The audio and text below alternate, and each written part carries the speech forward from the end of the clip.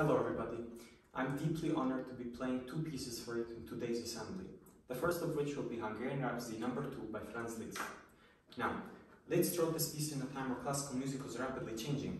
His more traditional training was no longer relevant as classical music moved to Romanticism and even Impressionism.